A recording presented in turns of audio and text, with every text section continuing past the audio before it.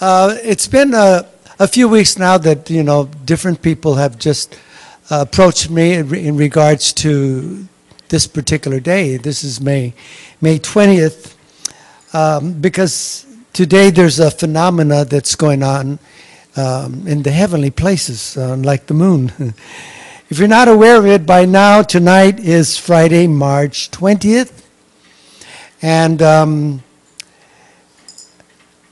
when there is also a solar eclipse that is taking place, it's not visible to most people in the world because it's actually taking place in the north, specifically in the North Pole.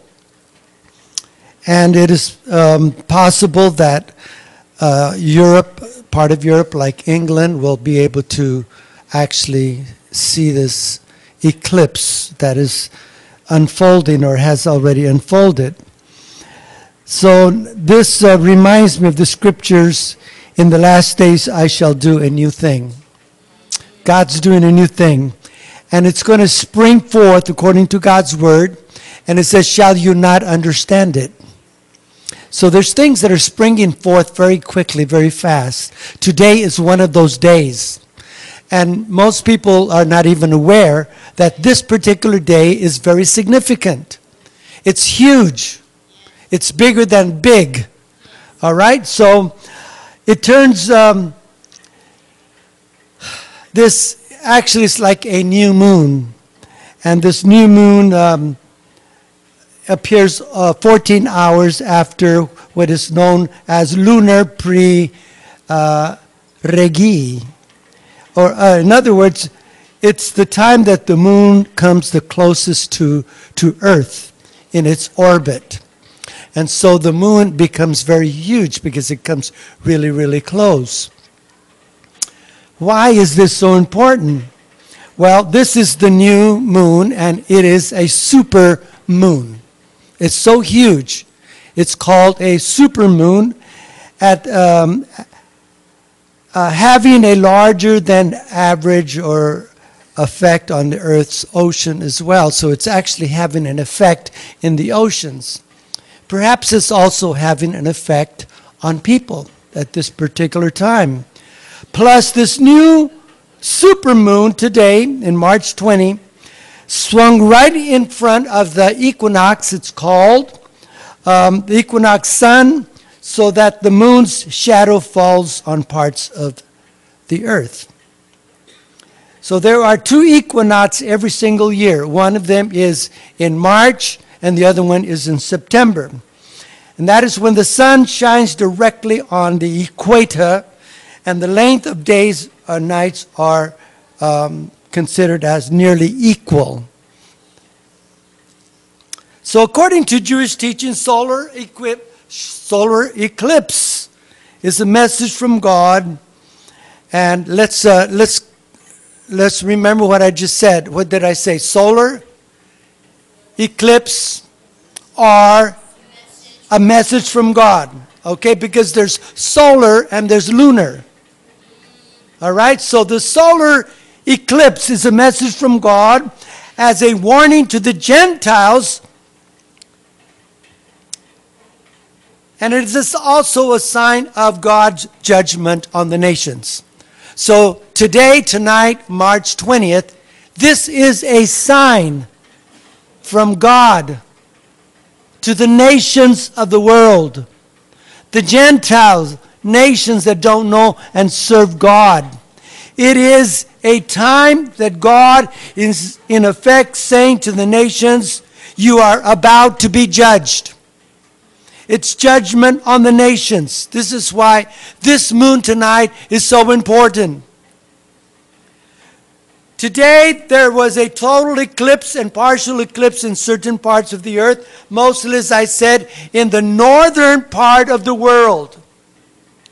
The Jewish people are taught that a total eclipse and partial eclipse in certain parts of the world speak also of what God is doing. Again, solar eclipse is a bad sign for the entire Gentile world.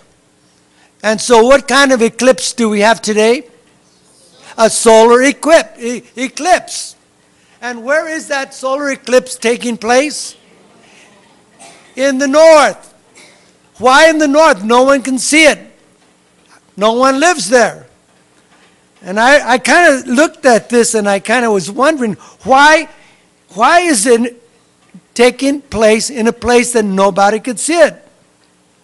Well, I think that there's a reason for that, and I think that it is because if God put the eclipse over a particular nation, then people were saying God is judging that nation.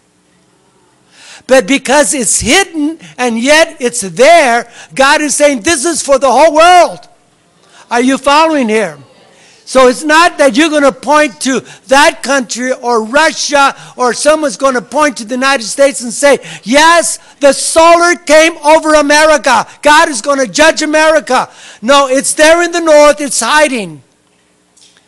For God is saying there's judgment that's coming to the nations of the world.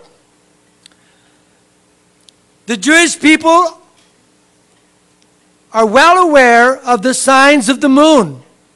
They've known this for centuries, for hundreds and hundreds of years. So at this time, the Jewish people are being told, or they're being taught again, not to spend precious time in talking about the eclipses. Why? Because for thousands of years, they already have known what is to come. So if you know that something is coming, why talk about it all the time? What are they then encouraging them to do? It says, at this time, it is the time to pray for personal introspection. This is the time that the people of God begin the personal introspection, because pretty soon, guess what they're going to do? They're going to be counting the Omer. And that is 30 days of personal introspection. So at this time, the introspection actually begins. Are you following this far? Yes. What do we mean by personal introspection? To look within ourselves, in our innermost being, and be honest with ourselves. Where have we been? Have we been trusting God or trusting in ourselves? In fact, there are those who have the custom to fast after seeing a lunar eclipse. That is the Jewish people, because it is a sign that we really should be doing better. The lunar eclipse for the Jewish people is also not a good sign. It's a sign that the enemies of Israel are being stirred and maybe about to attack. The Jewish people, along with the sages, the teachers of old, have all known for a very long time that eclipses are natural events that can be predicted. They already know what's going to happen. So the timing today of solar eclipse is especially significant. Why? Because it occurs just 2 weeks before the third blood moon and total lunar eclipse, which will occur when? April 4th, the Jewish feast. Yes, Hawaii, maybe the 3rd, yeah. But it's actually, on the Jewish calendar, it's going to be on April 4th, the month of Nisan. So the earlier 2 blood moons occurred April 15th and October 8th, which also coincided with the feast of what? Passover and the Feast of Tabernacles. The 4th blood moon in the tetrad of 4 will appear on September 28th. Okay, on this year's Feast of Temples, or known as the Feast of Tabernacles. Okay, so it is being called an exceeding rare solar eclipse because it's the final of 4 red blood moons. So there was today a total eclipse of the sun for 2 minutes over the North Pole on this stage, which coincides with the beginning of what? The Hebrew month of Nisan. Say the Hebrew month of Nisan. So it coincides at the very same time. This is the month that what took place? Somebody know? the biblical calendar one of the Jewish people, a solar occurrence that is considered extremely rare in all of human history. Why is it being considered extremely rare? If it's considered extremely rare, then we might be able to consider that perhaps the finger of God is at hand right now. Just like the finger of God was in Mount Sinai, writing the tablets. It could very well be that the finger of God has moved today, this very day, May 20th. It is estimated, for example, that a total eclipse at the North Pole on the first day of spring, on the first day of the Jewish religious calendar, the month of Nisan, is an amazing thing. Now, some have asked, why is the eclipse taking place in the North Pole? I've explained that to you already. This solar eclipse is about a warning to all the Gentile nations of the world. It is said that such an astronomical event only takes place, listen, once every 100,000 years. So that's a long time waiting for today. This is what makes this day so amazing. Whatever was going on 100,000 years ago with God and the angels of heaven, they were looking at about 100,000 years in the future, we're going to be right here. And the time has arrived. And all the angels of heaven are saying, it's here right now today. History is being made, so the finger of God is pointing and drawing that the nations of the world are about to be judged. Are you listening here? It's very important for such an event to come our way after 100,000 years is something that we should not take lightly. And just hear about it and forget about it. For if indeed it means bad news for the unrighteous, and everybody has some unrighteous family member, it would be the right thing for us to pray for them. Judgment is coming. To pray for the unsaved world that they may come to the saving knowledge of God. Amen. Would you slip up your hands right now and let's offer a prayer in the mighty name of Yeshua. Abba Father, we pray for the unsaved in this planet because we realize that judgment of God is at hand.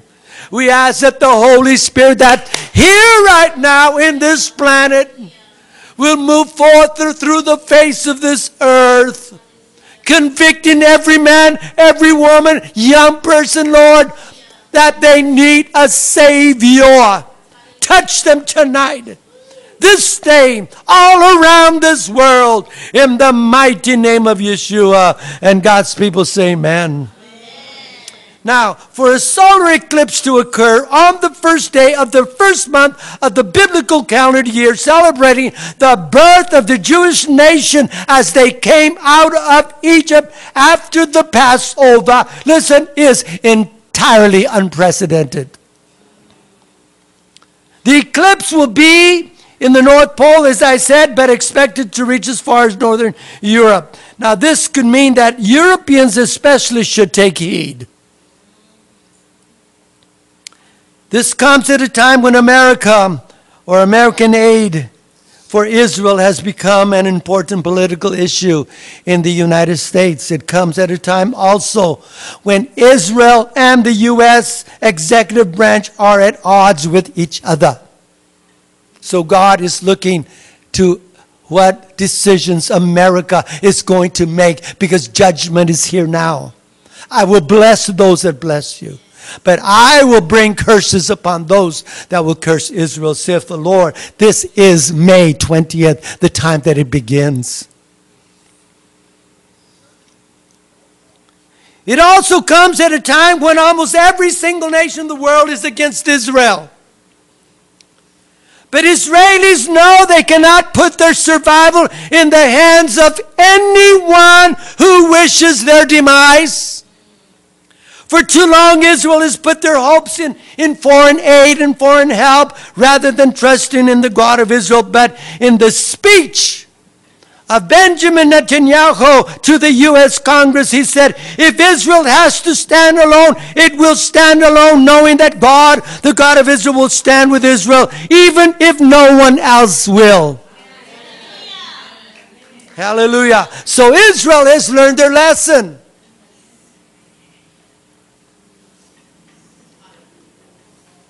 The final blood moon, being called a super blood moon, will appear during the Feast of Tabernacles this year, which is also known as a period of judgment for all the nations. The blood moon may set momentous world events in motion. The final red blood moon. So why is it that President, for example, Putin of Russia is flexing his military muscles these days? Why is it that he's conducting one of the biggest military maneuvers since World War II?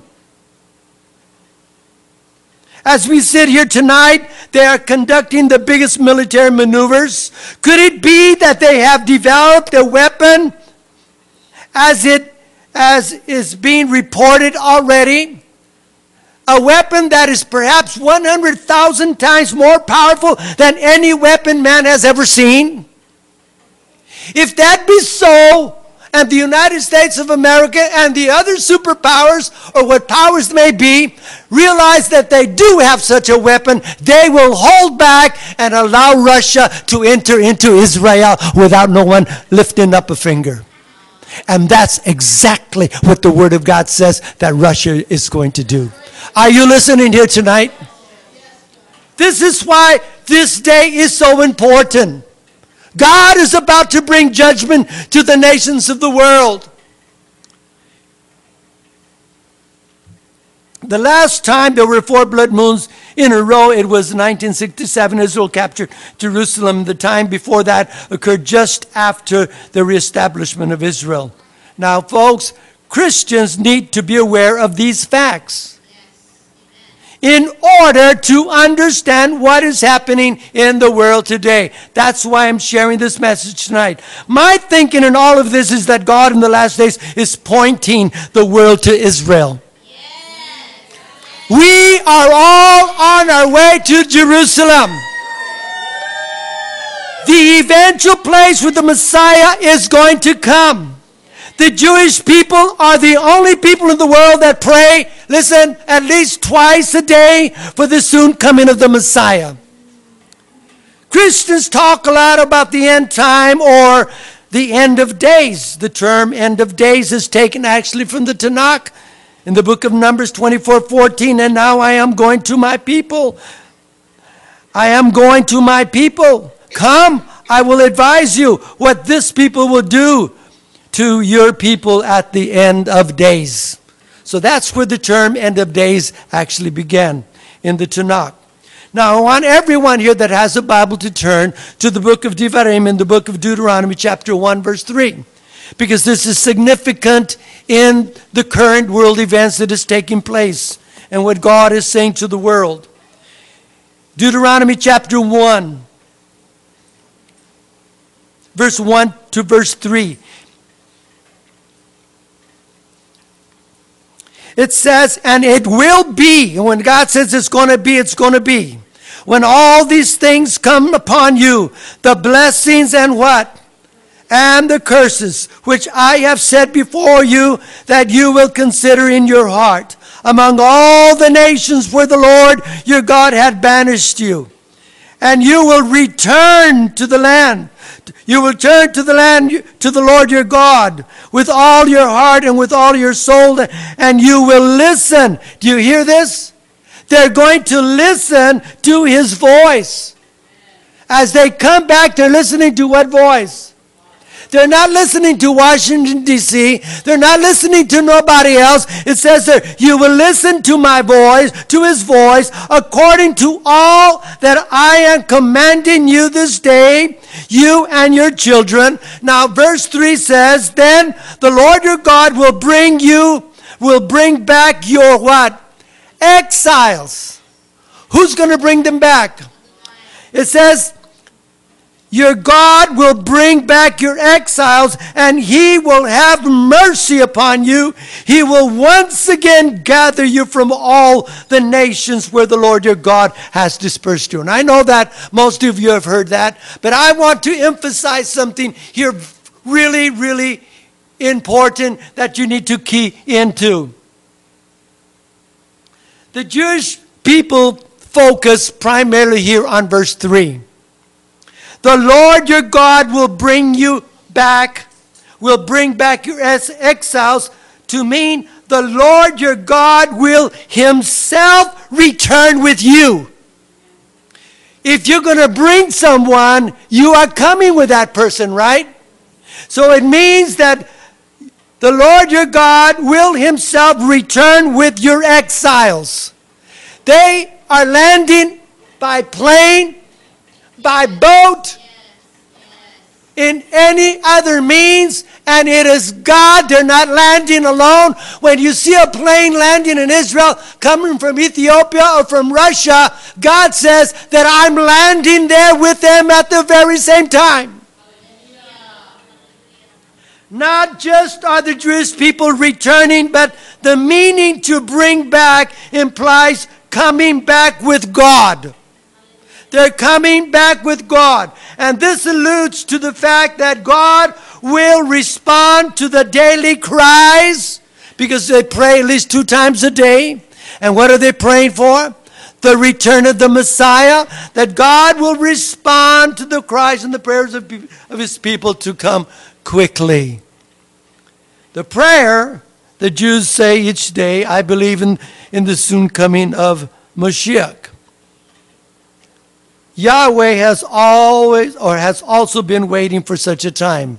So the Jewish people pray this every day. They pray, I believe in the soon coming of the Mashiach, of the Messiah. Do you know that Yeshua himself, or God himself, has been waiting for these days to arrive?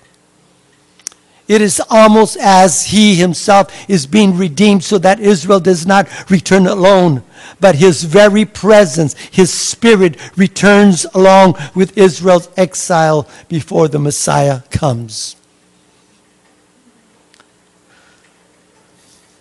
So what makes today, the very first day of the month of Nisan, most astounding? Commemorates the month in which God himself brought his people out of Egypt. And he himself guided them through the wilderness. And this is what the eclipse is about today also. The red blood moon coming out next month is a sign. It's a moedim. It's an appointed time when God is saying to the world, my presence is with my people. Hallelujah. What is he saying? He says, it was I and no one else that brought them back to the land of their ancestors, which I gave them. It is I and I alone that am causing the sun and the moon to become a sign to the world of the soon coming of my Son, the Messiah. For I have heard the cry and prayers of my people who cry to me day and night. And if this is all true, then we need to watch and pray for Israel, right? God's clock time for the world is Israel. The Jews anticipate the arrival of Messiah, guess when? Any day. Every day. This is why they pray. They're not interested that he'd come next week or next month or next year. They're praying that he would come today, like right now. Their prayers are full of requests to God to usher in the messianic era. Even the gates of, even the gates of the gas chambers, right there, many of the Jews sang the Ani Moadim. Ani Moadim. I believe in what? In the coming of Mashiach. I want us to see this film before I continue. This is part of the message here tonight. What did I just said? Even as they were going into the gas chambers, they were singing, I believe in the coming of Mashiach. Even if he delays, I will still know that he shall come. So the Jews are taught that there is a present time, a time that God alone knows when the Messiah is going to come. This is not a new thing. It is a new thing maybe with believers, but it comes from the Tanakh about the coming of the Messiah. How many are looking for his appearing? But they also believe that if we are meritorious, if we are merciful, if we are kind, if we do what is right, he may even come before that predestined time. He could come tonight. Hallelujah. And so, a further lesson I think that we may learn from the unusual form of the verb which expresses to bring back the exiles. The day on which the exiles will be gathered is so monumental, such a monumental ingathering, which will be such a difficult undertaking. We cannot even imagine how God is been doing this, because they've been coming from all over the world. How is it that you extract a Jew that has spent hundreds, if not thousands of years in a certain part of the world and convince that person to come and to live in Israel? Listen, I want us to learn something here tonight. That it is as though God himself must literally take each individual Jew with his very hands and pluck him out of that place.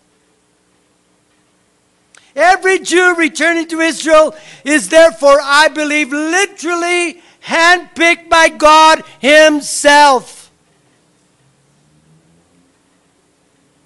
who has scorched them personally into the land by his presence, by his Spirit, just like when God took Ezekiel by the hand and said, I want you to walk down the river here.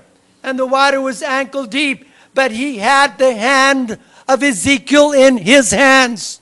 Listen here. Every Jew returning to Israel, literally, I say, is handpicked by the hand of God and escorted personally into the land with his presence by his Spirit. Can you fathom that? Isaiah chapter 27 verse 12. God speaks to his people through the prophet Isaiah, and he says, and you will be gathered up one by one. So he picks them up. He handpicks them up one by one.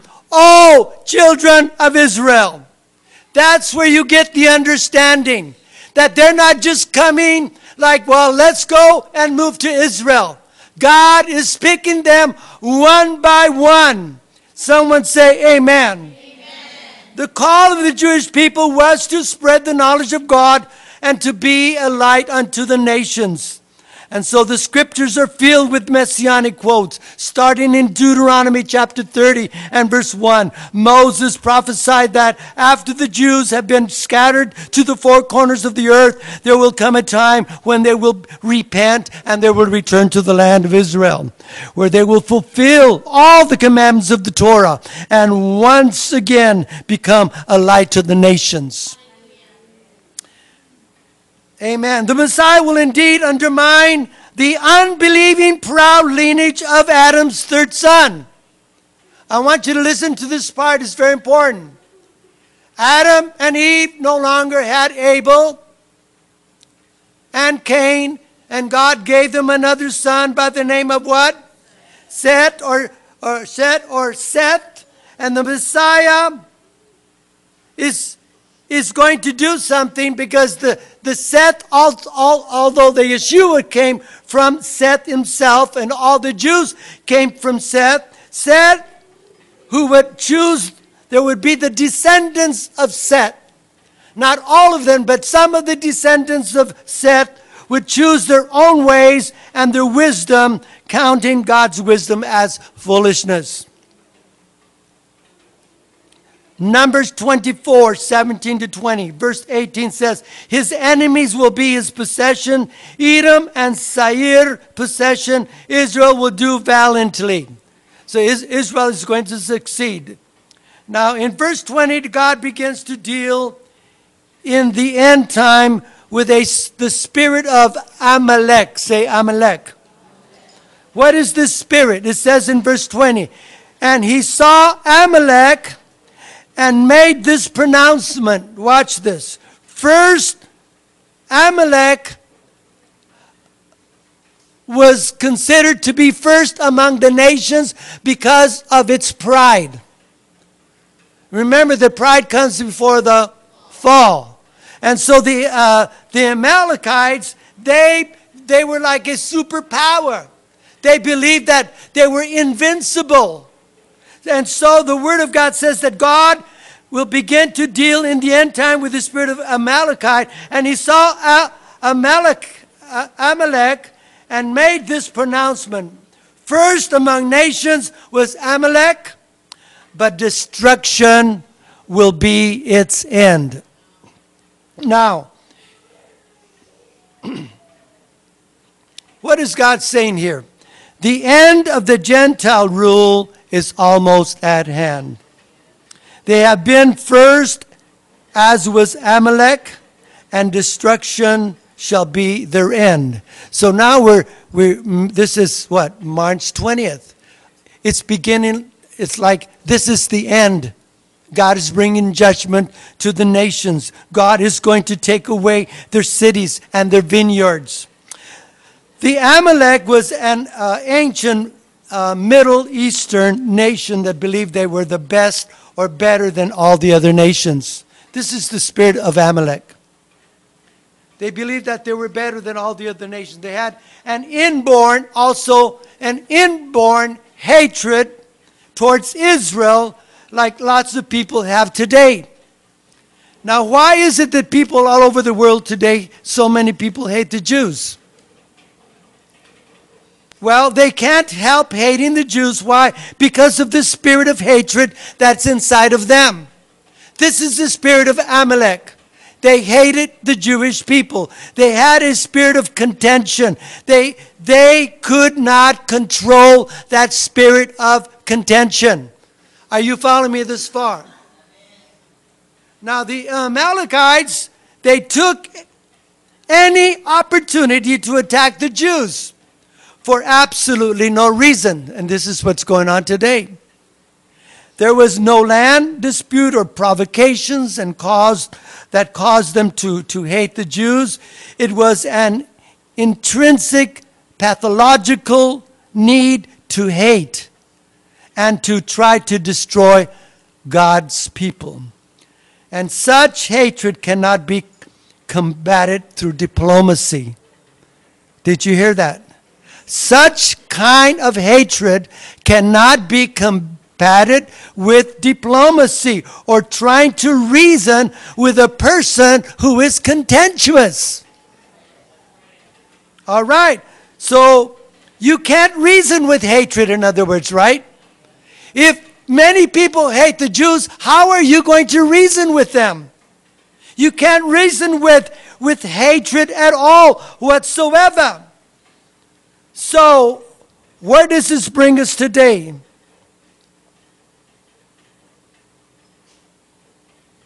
There was no option to re-educate the Amalekites, like some are saying today. I think what we need to do is to re-educate those terrorists. Have you heard that? Yeah. If you re-educate them, then they will stop being terrorists. Let me just say this once again. You cannot. There is no way that you can negotiate or bring peace to someone that has hate inside of them. The man, I think the world has been cutting off the heads that you saw on television. You know, the guy that was cutting the heads of the innocent. Was he an ignorant man? No, he was a very highly educated man. Terrorists are not ignorant people. They know exactly what they're doing. They know how to make bombs. They know how to kill people. They know how to bring down the Twin Towers in New York. Are you following here? It's not that these people need education. Let's educate them and maybe this thing will turn around. I said there was no reviewing of the Amalekite school curriculum. Their hatred was not that they needed more teaching. It's that hatred was ingrained inside of them. And as long as an Amalekite walked on this earth, there was no Jew that was safe. Are you following here? It was clear case of kill or what? Be killed. And so this is why we read it. We read in the scriptures where God is saying, you have to destroy the Amalekites. So it is the same today. As long as someone with an Amalekite spirit walks on the earth, there's no Jew or even Christians that are safe. 1 Samuel chapter 15, verse 2 and 3. The command here is to kill the Amalekite. Here is what Adonai Zevaot says. I remember what Amalekite did to Israel, how they fought against Israel when they were coming up from Egypt. Now go and attack Amalek and completely destroy everything they have. Don't spare them, but kill men, women, and children, and babies, cows, sheep, and camels, and donkeys. Why? Because they are inbred with hatred inside of them. Do you see that? So because of this, at that time, a Jew had to take the command to kill the Amalekite quite literally, because his life depended upon it. Now, according to the scripture in Numbers 17:20, Amalek is alive and well today, albeit in a different form than it was in that ancient time. Today's Amalek is an evil enemy of hatred that hates Israel with a passion in the same way that it did in ancient times. Hitler, for example, had what kind of spirit? Amalek's spirit. He had a spirit of hatred against the Jews and any race that did not meet his standard of greatness. So today, I think also any person that has anti-Semitism in their heart is a danger to Israel, because they have an Amalek spirit of hatred against the people of God. Now, it's easy to say that these are all bad people, right? But anyone, I think, who demonstrates that they do not like you serving God also has an Amalek spirit. To be more precise, the inner Amalek is unholy. Cynicism, a spirit of gossip, for example, and slander.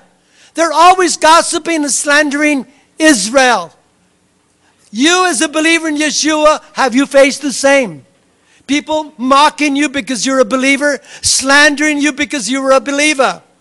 Let me say this again. There is an Amalek spirit in America where Americans mock other Americans for being patriotic, depending on God. Why are you dependent on God? Or even favoring Israel? So, we must be very vigilant of our own lives. And very, very careful, because this spirit is a cynical spirit. When we doubt our own or others' efforts and sincerity, these are the modern day Amalekites that the Messiah is going to deal with. These Amalekites all around us, because they wage a lethal war with our soul. Someone say amen. So sometimes you just don't want to go to work because someone's going to hit you with something, right? Yeah, they're going to say something against you. They're going to give you a kind of a bad look in your face because they are warring. This is the cynical spirit that wars against our soul. Are you following here tonight? That's why we must be very vigilant. We want to think the right way. They want to pull us another way. There's only been one way for the Jewish people. And if it's a good way, then we should follow the same way. So, I say for Beth, Israel, JMI, we will not allow this kind of spirit to live within our midst. A cynical, gossiping, slandering spirit has no place in the house of God. Someone say amen. So if we let it, cynicism can kill our every attempt to improve ourselves. You're trying to get ahead with God. You're trying to do the best. But this cynical spirit, this critical spirit, this gossiping spirit is smothering any moves you're making to refine your life and your character, and even trying to restore your soul to the highest level possible. Therefore, that spirit must die. Are you listening? God in the ancient times says, kill that spirit. Kill those people. Every single one of them. Now, we're not to go and kill people today. But if someone has that spirit must die. So there is only one effective response, I think, to modern day Amalek's attacks, to this spirit of hatred within the body of Yeshua especially, and in the world, and that is this: annihilation. Did you get the word? Annihilation. And how do you annihilate the spirit? Because we're talking about a spirit, right? How do you deal with the person that is a gossiper that's talking about bad about someone else? You don't want to kill them, but you have to kill that spirit. Annihilation, how do you do it? First of all, you never argue back. Say, I never argue back. Why? Because it won't work. It's embedded inside of them. It's part of their character now. It's part of their system. They can't get rid of it, so it won't work if you argue back. The power of cynicism of someone who wants to argue is that it is irrational. You are dealing with an irrational person. They want to argue. They want to tell you bad reports. They want to tell you bad things. You are dealing with a person who is not reasonable, illogical, groundless, baseless. That person is unfounded, has no foundation, meaning that the person has no spiritual foundation. Yes, they might sing just like everybody else, but their foundation is no good. Are you listening here? You can't give such a person any kind of leading role. Their foundation is no good. You introduce them to friends, and pretty soon they're arguing with your friends that they just met for the first time. Does this make sense? We see this happening all the time. You are dealing with a person who is not reasonable. And the most inspiring, the most uplifting, and the most profound of spiritual awakenings that you may have been experiencing by hearing the Word of God being stirred by God can be dismissed in an instant by a Amalek spirit that is sarcastic, that has cynicism in their lives. See, God taught his people this thousands of years ago. This is why you don't see this in Jewish congregations, but you see it in Christianity. Isn't that amazing that you see all of that going on in the church today? You can recognize people with the Amalek spirit because they often take cheap pot shots. You know what that means, right? Mm-hmm.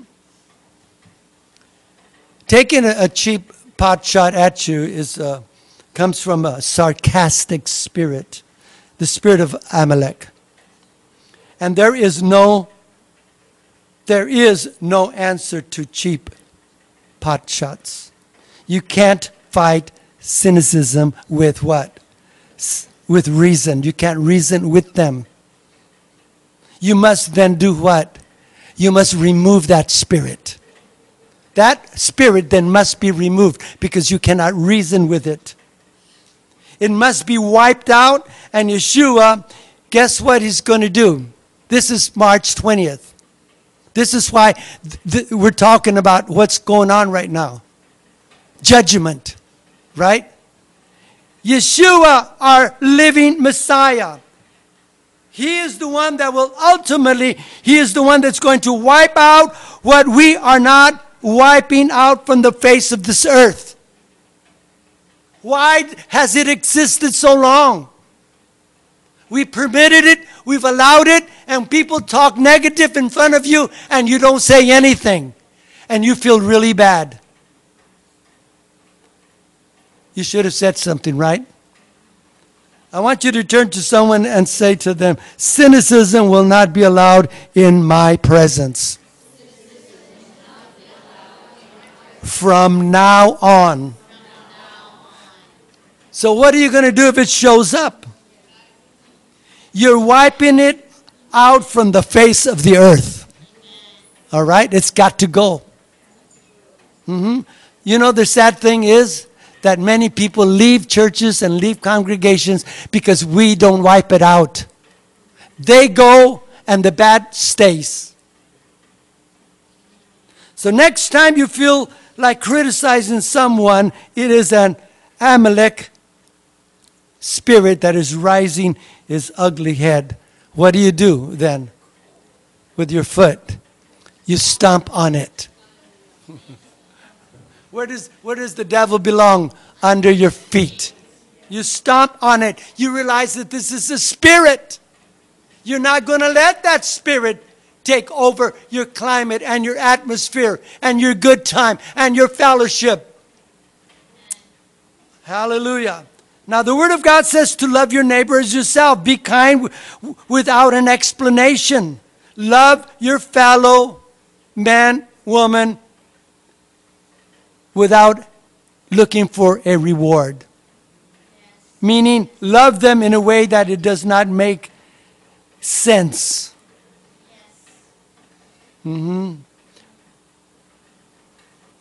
Someone says, why do you love that person so much? It doesn't make sense. Well, love them to the point that it doesn't make sense. You love them so much that someone else looks at you and says, man, why do you love that person so much? They're taking pot shots at you. Watch out. Become the hero of your own inner battle. And free your captive soul. Hallelujah. I close with this thought tonight. Everyone who has ever worked in the United Nations does not have an excuse for hating Israel. You know why? Because right there's an interesting note that is in the wall of the United Nations that comes from Isaiah chapter 11, verse 6. And it says, and the wolf shall lie with the lamb. Hallelujah. And everyone say amen. I want you to know that it is God that's orchestrated these blood moons to appear at specific time during one of Israel's feasts to teach, I think, especially Christians to receive increased attention in the Christian community that God is with Israel. When Benjamin Netanyahu spoke before Congress, that was very evident. That God was not only with this leader of Israel, but that God is with Israel. And someone say, amen. Hallelujah. Let us stand together. Now you understand why we're having this May 20th phenomena, right? God is about to deal with all the cynicism and all the stuff that's been going on. Yeshua is going to come and deal with it, but we should do what we can until he comes. Amen. Hallelujah.